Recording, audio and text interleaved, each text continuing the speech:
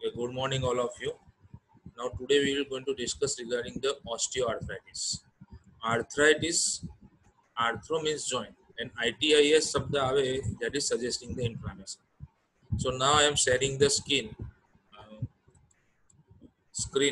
You just see, watch.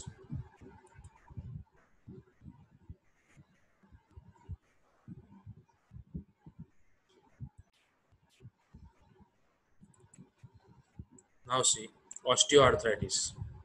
Osteo means bone, and arth refers to arthron, which means joint, and itis means inflammation. Osteo means bone, arthro means joint, and itis means inflammation. બોનના જે joint બને ત્યાં inflammation થાય એને શું કહેવાશે ઓસ્ટિયોઆર્થ્રાઇટિસ.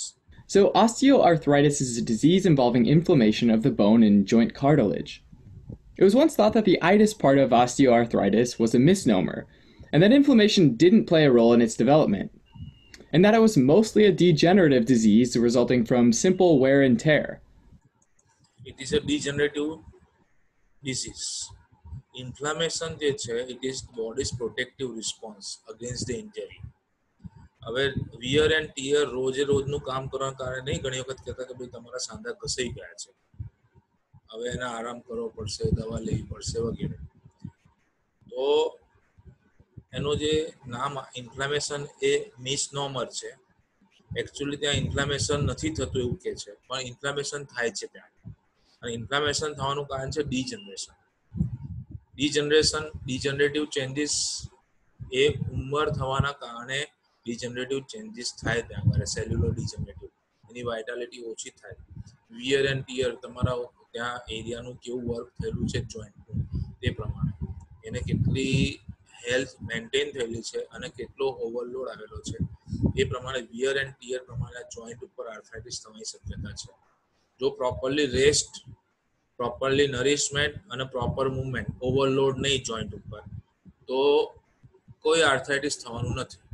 એટલે 80 વર્ષ 90 વર્ષની ઉંમરે ઘણા લોકોને જોઈન્ટ પેઇન થતા નથી, પણ ઘણા લોકોને જોઈન્ટ પેઇનની જે તકલીફો છે 50 55 60 વર્ષની ઉંમરે જોઈન્ટ પેઇનની તકલીફ આવે છે.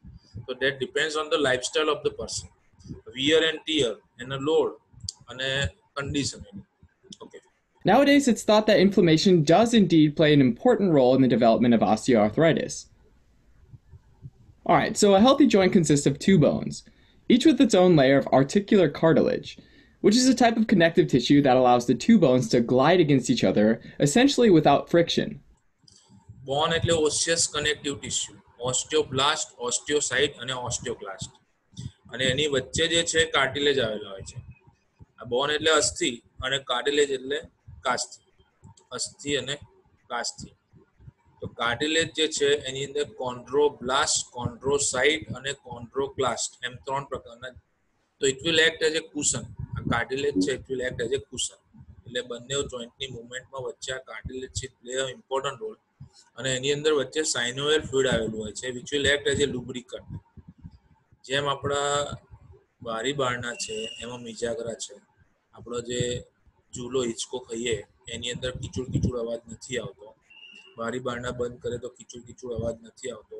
એવી રીતે આપણો પંખો જે ચાલતો હોય એની અંદર કોઈ કીચુડ કીચુડ અવાજ નથી આવતો. એનું કારણ છે ત્યાં આગળ લુબ્રિકેશન કરેલું હોય છે. સપોઝિંગ એ લુબ્રિકેશન જતું રહે, એટલે કે આપણા ઘરના જે બારણા છે એના જે મિજાગરા છે એની અંદર જો ઓઇલ ઓછું થઈ જાય અને ડ્રાય થઈ જાય તો એમાંથી કીચુડ કીચુડ અવાજ આવશે. દરવાજો ખોલવામાં બંધ કરવામાં, એ તો આપણી સ્ટોપર પણ હોય છે, સ્ટોપર એની અંદર બી ડ્રાયનેસ થઈ જશે તો ઇઝીલી સ્ટોપર બંધ થશે નહીં, ખુલશે નહીં.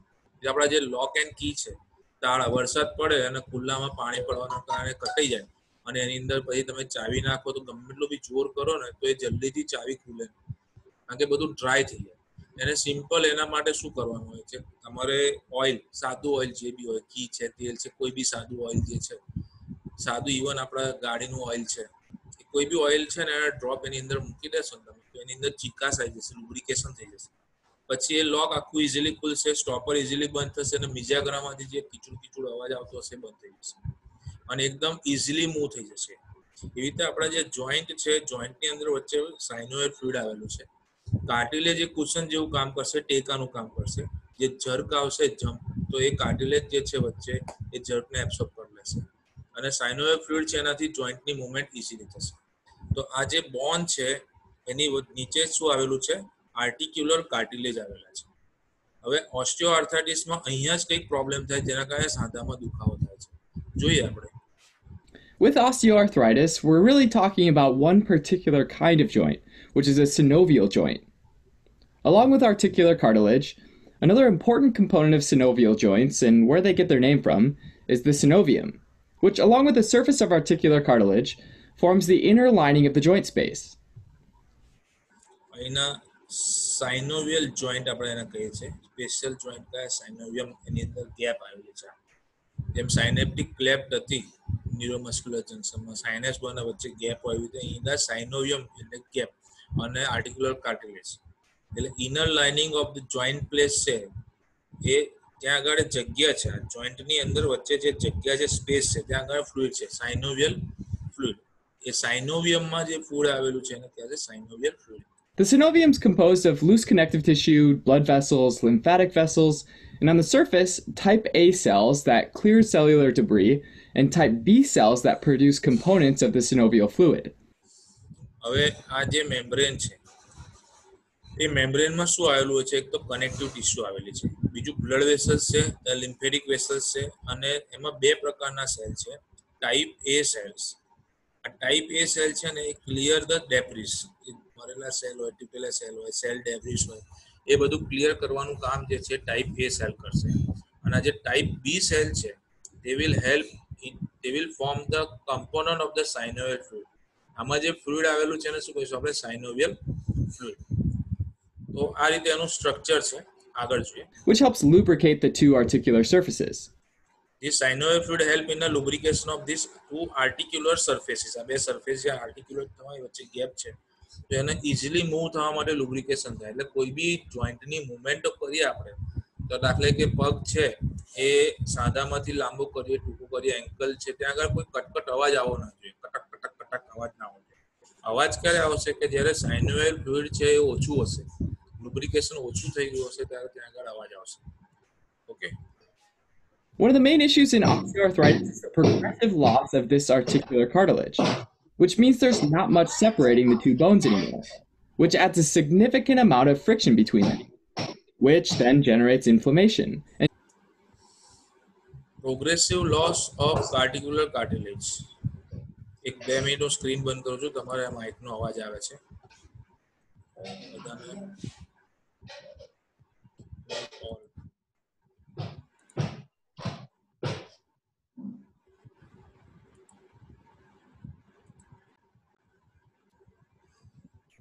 માઇક બધાના અમુક વાર ચાલુ રહી જાય છે ને તો ત્યાંથી ઘરમાં બધું કામ થતું હોય એનો અવાજ છેક સુધી બધાને ડિસ્ટર્બ કરે છે.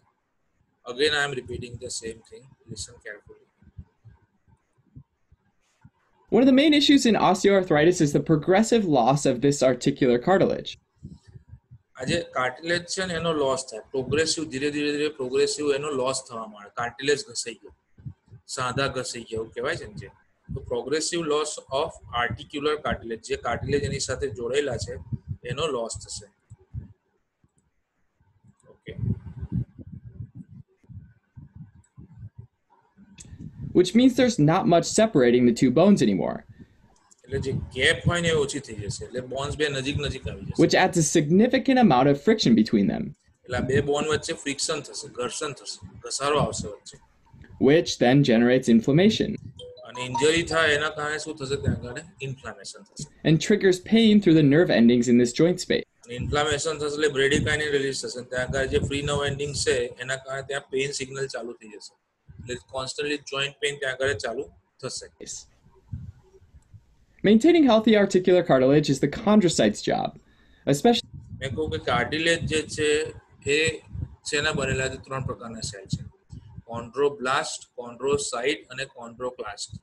બોન સેલ છે એ 3 પ્રકારના છે, ઓસ્ટિયોબ્લાસ્ટ, ઓસ્ટિયોસાઇટ અને ઓસ્ટિયોક્લાસ્ટ. જ્યાં બ્લાસ્ટ શબ્દ આવે એમાંથી નવા સેલ બનવાના છે, અને સાઇટ એટલે જે સેલ બનેલા છે તે, અને જે ક્લાસ્ટ છે એ બ્રેકડાઉન કરશે, એનો શેપ મેન્ટેન કરી રાખશે. દાખલે કે ઓસ્ટિયોક્લાસ્ટ છે એ ઓસ્ટિયોક્લાસ્ટ શું કરે કે બોનનો જે શેપ છે મેન્ટેન કરી રાખે, એનાથી એકદમ ગ્રોથ ના થાય. જો ઓસ્ટિયોક્લાસ્ટનું ફંક્શન ડિસ્ટર્બ થાય, એનું it depends on the પેરાથોર્મન. પેરાથાઇરોઇડ gland છે, જે પેરાથોર્મોન છે, એનું એક્શન જે છે ઓસ્ટિયોક્લાસ્ટ ઉપર છે. જો ઓસ્ટિયોક્લાસ્ટનું ફંક્શન ડિસ્ટર્બ થયું તો આની અંદર શું થાય કે આ જે બોન છે એની અંદર ગ્રોથ થવા માંડે. એને કહેવાય ઓસ્ટિયોફાઇટ. અલગ અલગ જગ્યાએથી બોનનો શેપ બદલાવા માંડે અને બોનનો ગ્રોથ અલગ થવા માંડે. It is known as a ઓસ્ટિયોફાઇટ. અને એ બોન અહીંયા સપોઝિંગ આ જોઈન્ટ છે, બોન અહીંયા વધવા માંડે તો પછી એ ત્યાં આગળ પેઇન કરે, પછી ત્યાં સર્જિકલ પ્રોસિજર કરવી પડે. તો ઓસ્ટિયોક્લાસ્ટનું કામ છે maintain the shape of the બોન.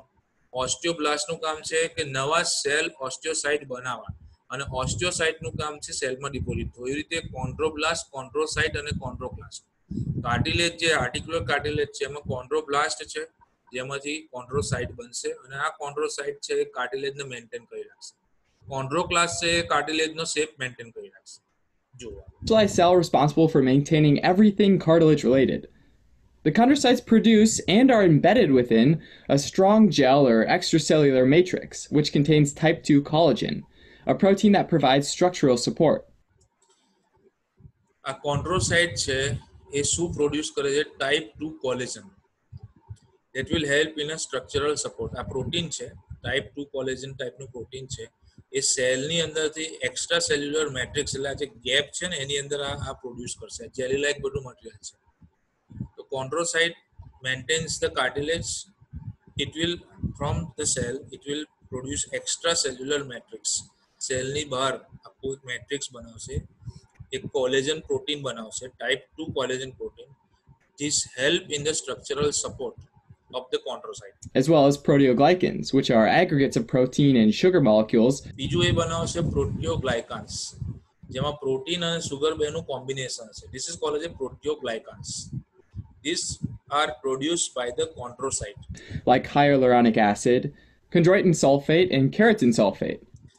પ્રોટીયોગ્લાયકાન્સના ત્રણ નામ કયા કયા છે? એક છે હાઇલ્યુરોનિક એસિડ, કોન્ડ્રોઇટિન સલ્ફેટ અને કિરેટિન સલ્ફેટ. તો જ્યારે બી આ જોઈન્ટના પ્રોબ્લેમ આવે તો ઘણી દવાઓ આવે છે. એ દવાઓની અંદર હાઇલ્યુરોનિક એસિડ હોય છે. હાઇલ્યુરોનિક એસિડના ઇન્જેક્શન પણ આવે છે જે જોઈન્ટમાં આપવાના હોય છે, જેના કારણે આગળ આ જે બધું મટીરિયલ છે પ્રોટીયોગ્લાયકાન્સ એ ઓછું થઈ જાય ને તો બી આ ઘસારો આવે આગળ. તો એવું ના થાય એટલા માટે ઘણીવાર આ ટેબ્લેટો જે આવે છે જોઈન્ટ માટેની, એની અંદર આ ત્રણ કમ્પોનન્ટ મેઇન હોય છે: હાઇલ્યુરોનિક એસિડ, કોન્ડ્રોઇટિન સલ્ફેટ અને creatine sulphate. All of these extracellular components give the cartilage elasticity and high tensile strength. આ જે બધું મટીરિયલ છે ટાઈપ 2 કોલેજન પ્રોટીન એ સ્ટ્રક્ચરલ સપોર્ટમાં મદદ કરશે, અને પ્રોટીયોગ્લાયકાન્સ એમાં હાઇલ્યુરોનિક એસિડ, કોન્ડ્રોઇટિન સલ્ફેટ અને ક્રિએટિન સલ્ફેટ આ બધું ભેગું થઈને એ કાર્ટિલેજની ઇલાસ્ટિસિટી અને હાઈ ટેન્સાઇલ સ્ટ્રેન્થ, એની સ્ટ્રેન્થ વધારશે, જેનાથી શું છે કાર્ટિલેજ જલ્દી ઘસાય નહીં. Which help weight-bearing joints distribute weight such that the underlying bone absorbs the shock and the weight. આ બધી વસ્તુના કારણે શું છે કે સપોઝિંગ વેઇટ આવ્યું જોઈન્ટ ઉપર, વજન આવ્યું, આપણે કોઈ હેવી વજન ઉચકીને જઈએ છીએ તો જોઈન્ટ વાળીએ તો એનું વજન આવે, એના પર જે શોક આવે એ શોક બધો ડિસ્ટ્રીબ્યુટ થઈ જાય અને સીધો બોન ઉપર આવે નહીં. જે રીતે આપણે ગાડી 4 વ્હીલર કે 2 વ્હીલર હોય ને એની અંદર જમ્પર મૂકેલા હોય. 2 વ્હીલર હોય એમાં બંને બાજુ સ્પ્રિંગ ટાઈપના બે બાજુ જમ્પર મૂકેલા હોય. ઘણી વખતે યુનિકોર્ન જેવી બાઇકમાં સિંગલ જમ્પર આવે છે, જ્યારે 4 વ્હીલરમાં ચારે બાજુ જમ્પર આવે, ચારે વ્હીલ હોય ત્યાં આગળ જમ્પર આવે. જમ્પરના કારણે શું થાય કે ખાડા ટેકરામાં ગાડી જાય ને તો એ આખી ગાડી આમ જ્યારે પછડાય ને તો એનો જે જોરદાર સણકો આવે એ સણકો આપણા સ્પાઇનલ કોર્ડ પર ના આવવો જોઈએ. તો આખું જે રાઉન્ડ સ્પ્રિંગ હોય ને એ સ્પ્રિંગ આખી દબાય, એટલે એ જે આખો લોડ આવ્યો, એ જે ગાડી પછડાઈ એનો જે લોડ આવ્યો એ લોડ આપણા બાઇક પર ચલાવી રહ્યા છે. આપણે બાઇકની ઉપર બેઠા છે અને ખાડા ટેકરા અને બમ્પરો બહુ બધા આવે છે રસ્તામાં, તો ગાડી આપણે ચલાવીએ છીએ તો જો એના જમ્પરિયા બગડી ગયા હોય ને તો ધાડ ગાડી પછડાય ને તો એના જે સણકા છે ને સીધા સ્પાઇનલ કોર્ડ પર આવે, કમરમાં દુખાવો થઈ જાય. એવી ગાડી પર જેના જમ્પરિયા બગડી ગયા એવી ગાડી પર તમે જાઓ તો તમારા કમરોની અંદર દુખાવા થઈ જાય. કેમ? કારણ કે સીધો જર્ક છે સીધો ત્યાં આગળ આવશે. જમ્પરિયા મૂકેલા હોય, હવે એવી જેટલી બી મોંઘી ગાડીઓ છે 25 લાખ 30 લાખ સારી ક્વોલિટીની ગાડીઓ છે, દાખલા કે મારુતિની લો કેટેગરીની ગાડી હોય તો તમે બેઠા હો તો તમને ખબર પડે જ કે ખાડા ટેકરા આવ્યા. બસ સપોઝિંગ 10-12 લાખની ઉપર ગાડીઓ જેટલી બી છે એના જે જમ્પરિયા છે એટલા પાવરફુલ બનાવેલા હોય કે ગાડી ગમે એટલી બી ફાસ્ટ જતી હોય, નાના મોટા ખાડા ટેકરા આવ્યા તો તમને અંદર સહેજ પણ ખબર બી નહીં પડે કે આ ખાડામાં ગાડી પછડાઈ. બાકી મારુતિ 800 છે અને બધી લોઅર કેટેગરીની જે બધી ગાડીઓ આવે છે, એ ગાડીમાં તમે ચલાવતા હો અને ગાડી પછડાય તો ફટ લઈને અંદર સુધી તમને ખબર પડશે કે આ કમર પર દુખાવો થઈ ગયો, બરાબર. એવી રીતે બાઇકની અંદર પણ એવું આવે છે. એટલે ઘણી જૂની બાઇકો થઈ જાય, જૂની એક્ટિવા થઈ જાય, તો જમ્પર ખરાબ થઈ ગયા તો જમ્પર એ બદલાઈને નવા નંખાઈ દેવાના. પણ ઘણા લોકો છે ચાલે, હવે ખોટો ખર્ચો કોણ કરે, પણ એ ખોટો ખર્ચો બહુ એનો મોટો ખર્ચો આવવાનો નથી હોતો. પણ એ ખોટો ખર્ચોમાં એવી ને એવી ગાડી ચલાવવાના કારણે કમરની અંદર જે બધા દુખાવા થઈ જાય અને પછી હોસ્પિટલમાં જે લાખ 2 લાખ રૂપિયાનો ખર્ચો કરવો, એના કરતાં આપણે 5-10 હજાર રૂપિયાનું કામ પતતું હોય જમ્પરથી તો પતાવી દેવાનું. કારણ કે આ બધી વસ્તુ છે કે લોકોને નોલેજ નથી હોતું કે ભાઈ આપણે ગાડી ચલાવવાના, આવી રીતે ગાડી ચાલવાના લીધે એનો જે લોડ આવે છે, જર્ક આવે છે, જમ્પર બગડે છે, એના લીધે બોડી પર આવે છે. તો એ આખું જે લોડ છે એ ડિસ્ટ્રીબ્યુટ કરવાનું કામ, વેટ જે બધું છે, તો આની જે ઇલાસ્ટિસિટી અને સ્ટ્રેન્થ છે, જે રીતે ગાડીની અંદર જમ્પરિયા જેવું કામ કરે એવું અહીં ગાડીના જે કાર્ટિલેજ છે એવું કામ કરે. પણ કાર્ટિલેજ જ્યારે ઘસાઈ જાય, આની અંદર ડ્રાય થઈ જાય, આ પ્રોટીયોગ્લાયકાન્સ અને ટાઈપ 2 કોલેજન આવતા બંધ થઈ જાય, એ વખતે કાર્ટિલેજ ખલાસ થવા માંડે ત્યારે બે જોઈન્ટ નજીક આવે, બે બોન નજીક આવે અને બે ઘસાય એકબીજા જોડે, એટલે ત્યાં આગળ ઇન્ફ્લામેશન થાય અને પેઇન થાય. એટલા માટે એને ઓસ્ટિયો આર્થરાઇટિસ શબ્દ આપવામાં આવે છે. જનરલી આખું વેટ છે ડિસ્ટ્રીબ્યુટ કરી નાખે આ કાર્ટિલેજ અને ઇલાસ્ટિસિટીના કારણે. એટલે વેટ બેરિંગ જોઈન્ટ જે છે એ વેટ ડિસ્ટ્રીબ્યુટ થાય બોન પર લોડ આવે નહીં. આગળ And these are joints like the knees, the hips, and the lower lumbar spine. ની છે, હિપ્સ છે, લોઅર લંબર સ્પાઇન છે, આ બધી જગ્યાએ લોડ આવે નહીં. Okay, so chondrocytes are important for the articular cartilage. Got it. That makes sense. એટલે આપણે કોન્ડ્રોસાઇટનું કામ જોઈ લીધું કે what is the role of chondrocyte. In healthy people, chondrocytes maintain a delicate balance between breaking down old cartilage, called catabolic activity, and producing new cartilage, called anabolic activity. Anabolism અને catabolism બે વસ્તુને combine આપણે શું કહીએ, metabolism. તો જે healthy વ્યક્તિ છે એમાં જેટલા કાર્ટિલેજ તૂટ્યા એટલા નવા કાર્ટિલેજ બની જાય, એટલે બ્રેકડાઉન એને શું કહેવાય, કેટાબોલિક એક્ટિવિટી, અને ન્યૂ પ્રોડ્યુસ થાય એને શું કહેવાય, એનાબોલિક એક્ટિવિટી. તો આ બેલેન્સ સ્ટેટમાં હોય. જે હેલ્ધી વ્યક્તિ છે, જેના જોઈન્ટમાં દુખાવો નથી, ઘસારો નથી, એવા લોકોને આ જે છે બેલેન્સ સ્ટેટમાં. Through the use of both degradative enzymes and synthetic enzymes. ડિગ્રેડેટિવ enzymes અને સિન્થેટિક એન્ઝાઇમ બંને બેલેન્સ સ્ટેટમાં છે, એટલે સિન્થેસિસ પણ થાય છે. જેટલા ડિગ્રેડ થાય છે, તૂટે છે, એટલા નવા સિન્થેસિસ થઈ જાય છે. When something causes an increased expression of degradative enzymes, then the balance tips toward a net loss of cartilage. હવે સપોઝિંગ ડિગ્રેડેટિવ એન્ઝાઇમ વધી જાય, ડિગ્રેડેટિવ એન્ઝાઇમ કાર્ટિલેજમાંથી વધારે રિલીઝ થાય અને કાર્ટિલેજ બધા ડેમેજ વધારે થાય, પ્રોડક્શન જેટલું થવું જોઈએ એના કરતાં ડેમેજ થાય તો કાર્ટિલેજ ખલાસ થઈ જશે, અને કાર્ટિલેજ ખલાસ થાય એટલે ઘસારો આવશે. Via loss of proteoglycans and collagen. એનું મેઇન કામ શું છે, પ્રોટીયોગ્લાયકાન્સ અને કોલેજન લોસ થઈ જશે. આ ડિગ્રેડેટિવ ચેન્જીસ, ડિગ્રેડેટિવ એન્ઝાઇમ બહુ જ રિલીઝ થશે તો પ્રોટીયોગ્લાયકાન્સ, હાઇડ્રોનિક એસિડ ને બધું ઓછું થઈ જશે. What sort of something, though, can cause an increased expression of degradative enzymes? તો આ એવું શું છે કે જેના કારણે ડિગ્રેડિંગ એન્ઝાઇમ વધી જાય છે, તો જોઈએ આપણે. Well, that's the million-dollar question, right? And the answer isn't super straightforward. The biggest risk factor for osteoarthritis seems to be age, and often the cartilage degrades over long periods of time, which makes it really hard to pinpoint one single culprit. As I mentioned earlier, inflammation also seems to be involved, and there are a number of pro-inflammatory cytokines like interleukin-1, interleukin-6, and tumor necrosis factor. એક તો એજના કારણે એક risk factor છે, એજ ઉંમર થાય તો ઘણી વખત આ જે ડિગ્રેડિંગ એન્ઝાઇમ વધી જાય જેના કારણે કાર્ટિલેજ ડેમેજ થાય. બીજું વારે ઘડે ફ્રીક્વન્ટ ઇન્ફ્લામેશન થાય, અને ઇન્ફ્લામેશનની અંદર જે interleukin-1 chemical mediator of ઇન્ફ્લામેશનમાં interleukin-1, interleukin-6, tumour નેક્રોસિંગ factor, આ બધા બી જે છે ડેમેજ કરી નાખે cartilage. Among others that seem to play a role. Some of these are more involved in breaking down cartilage through proteolysis, meaning increased catabolism, whereas others are more involved in blocking the formation of new cartilage, meaning decreased anabolism. એક તો increase catabolism અને decrease anabolism. Catabolism plus plus છે, એટલે કે આ ત્રણ ભેગા થઈ અને કેટાબોલિક એક્ટિવિટી કરે. Tumour necrosis factor, interleukin 1, interleukin 6 ત્રણ ભેગા થઈ અને કેટાબોલિઝમ કરે, કાર્ટિલેજને બ્રેકડાઉન કરે, એટલે કાર્ટિલેજ જલ્દી તૂટવા માંડે અને એક તો નવા કાર્ટિલેજ બને નહીં, એને બ્લોક કરે, એટલે એનાબોલિઝમ માઇનસ છે. Also, joint injury, which brings with it a lot of inflammation, seems to be a major risk factor for osteoarthritis. Joint injury એટલે વાગવું, જોઈન્ટ ઉપર વાગવું, પડવી જવું, વાગવું, એના કારણે જ્યારે બી ઇન્જરી થાય તો તરત જ ઇન્ફ્લામેશન થાય અને ઇન્ફ્લામેશનમાં ઇન્ટરલ્યુકિન આવે, એટલે ફ્રીક્વન્ટલી ઇન્જરીના કારણે ઇન્ટરલ્યુકિન બહુ રિલીઝ થયા હોય એ ભવિષ્યમાં કેટાબોલિક એક્ટિવિટી કરે, તો ફ્રીક્વન્ટ ઇન્જરી જોઈન્ટની અંદરના કારણે થાય. As well as mechanical stress and obesity. બીજું મિકેનિકલ સ્ટ્રેસ એન્ડ ઓબેસિટી, બહુ જાડિયા લોકો હોય એનું વજન આવતું હોય તો બી cartilage ઘસાય. Other risk factors include neurologic disorders, genetic factors, and even certain medications. Neurological disorder, brain અને સ્પાઇનલમાંથી જે નર્વ્સ આવે છે એ ડેમેજ થઈ હોય, સર્ટેન જીનેટિક ડિસઓર્ડર, અમુક જીન્સ એવા હોય કે જેના કારણે કાર્ટિલેજ ડેમેજ થાય અને અમુક દવાઓ વારે ઘડીએ લેવામાં આવતી હોય, એના કારણે frequent medication also responsible four causing the ઓસ્ટિયોઆર્થ્રાઇટિસ. Suggesting that there are other mechanisms at play as well. Whatever the initial cause of articular cartilage damage is, it gets the chondrocytes to start trying to repair the cartilage. They initially start making less of the proteoglycans and more type 2 collagen, but soon switch over to making a different collagen type, type 1 collagen. Generally આનું કામ છે કોન્ડ્રોસાઇટનું કામ છે repair કરવાનું, તો શરૂઆતમાં એ પ્રોટીયોગ્લાયકાન્સ ઓછા કરી દેશે અને ટાઈપ 2 કોલેજન વધારશે, પણ ટાઈપ 2 કોલેજનની જગ્યાએ એ મ્યુટેશન થઈને ટાઈપ 1 કોલેજન બનશે. Unfortunately, type 1 collagen doesn't interact with the proteoglycans in the same way, and there's this overall decrease in elasticity in the cartilage matrix.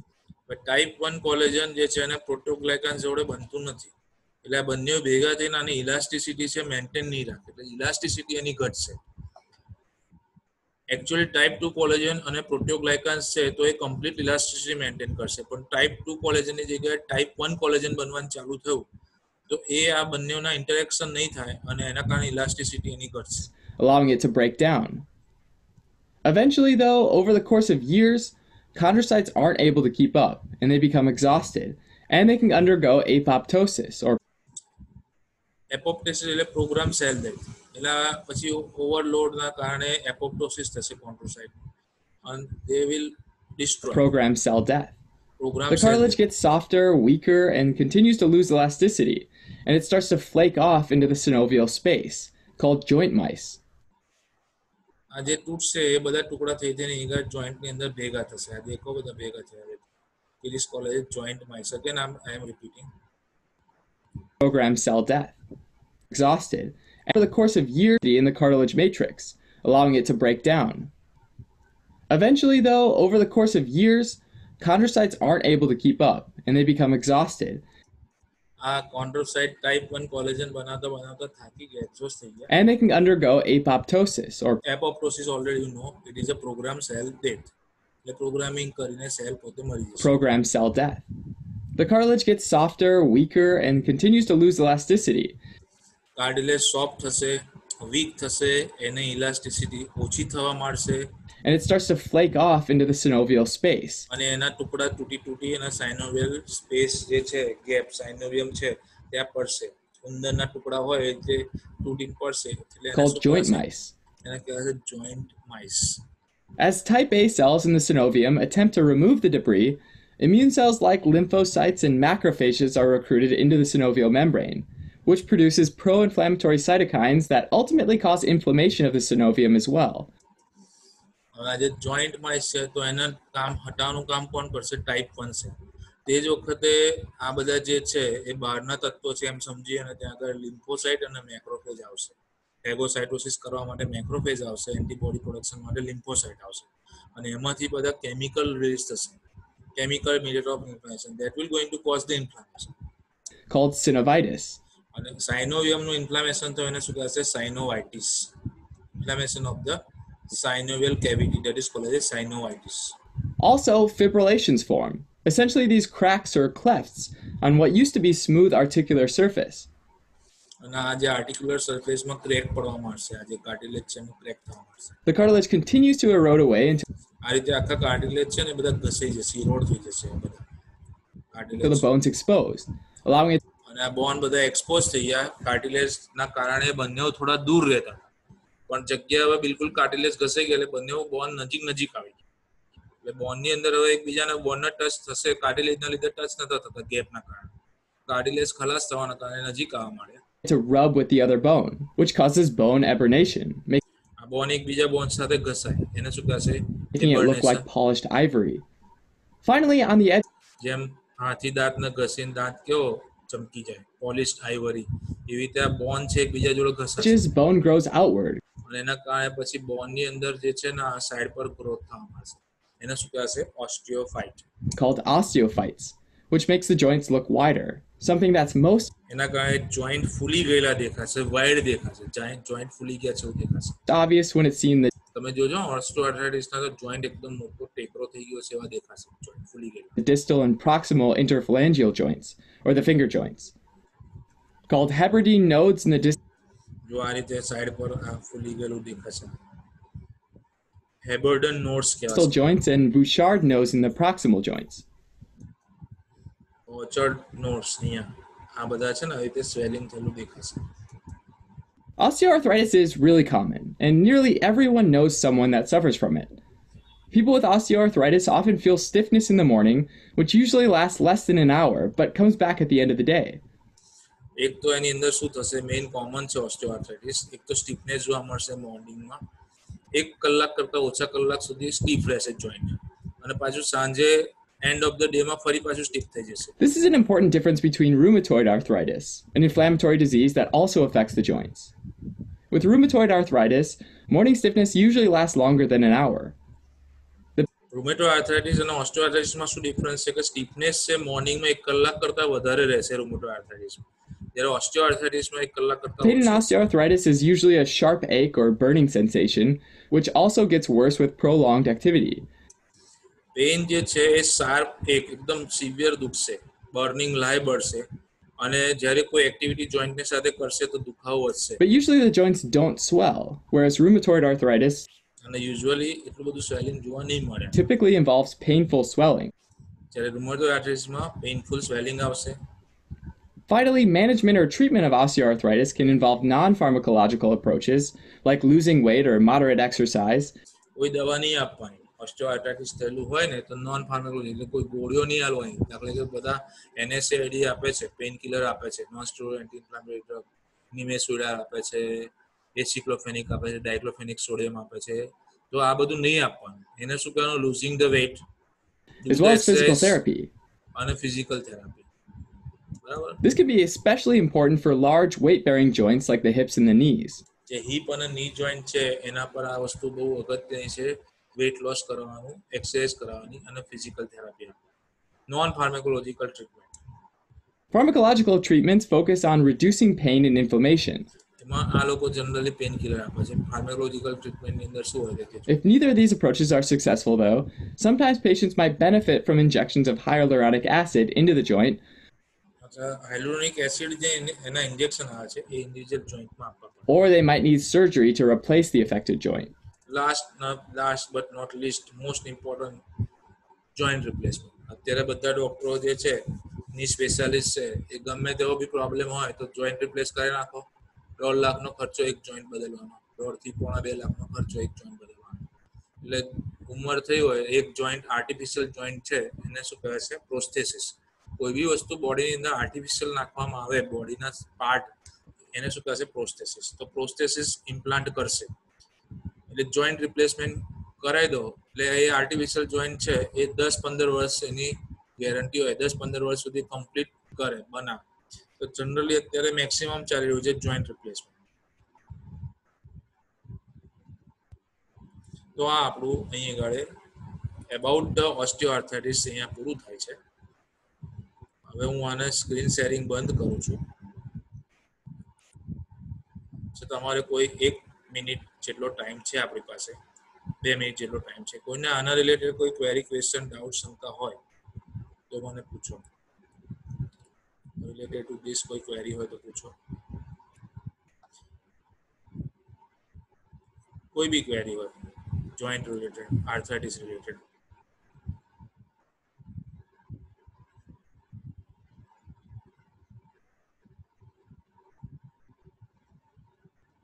Less than 1 minute. પછી આપણે આપણી meeting and કરીએ. પછી બપોરે 2 વાગે આપણું લેક્ચર છે પાછું.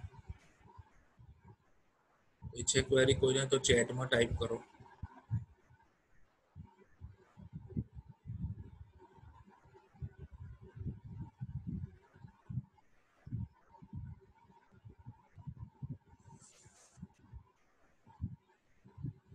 નો ક્વેરી, નો ક્વેશ્ચન. એનીવે તો આજે ઓકે છે એક ક્વેશ્ચન આવ્યો છે.